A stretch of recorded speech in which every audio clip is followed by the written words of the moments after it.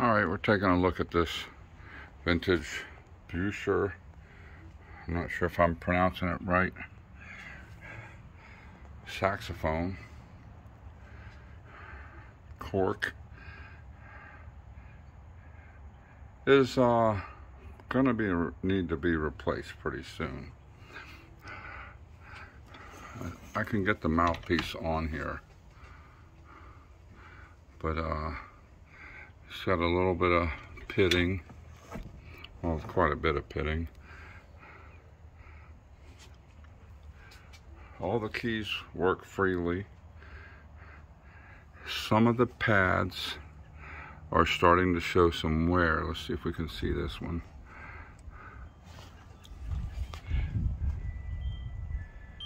Let's see if you can see those. They're showing some wear, but they seem to be seating tightly.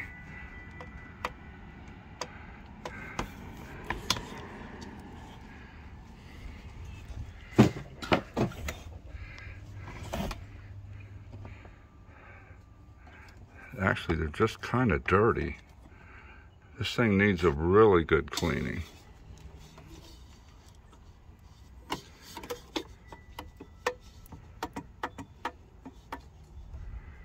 Yeah, this thing needs a very thorough cleaning.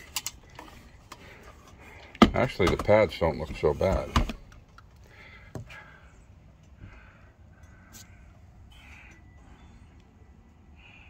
But you're going to spend a good hour or so cleaning this thing up, I'm sure.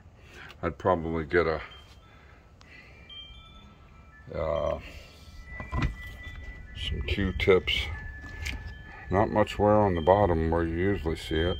No dents, except for we got a little dent there, maybe a little dent here.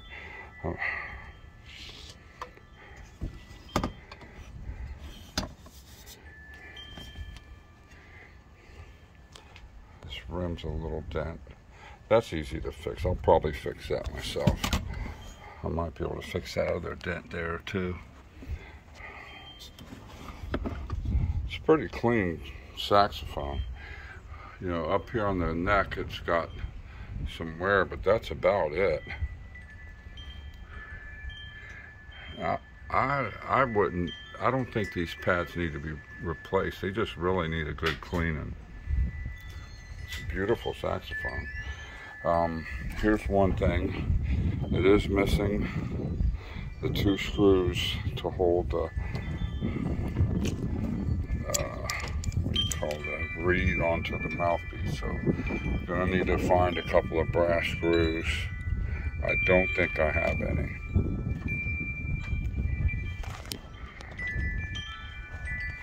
Case is pretty nice. A lot of times the cases are beat up, corners are broken, but this one's in pretty good shape.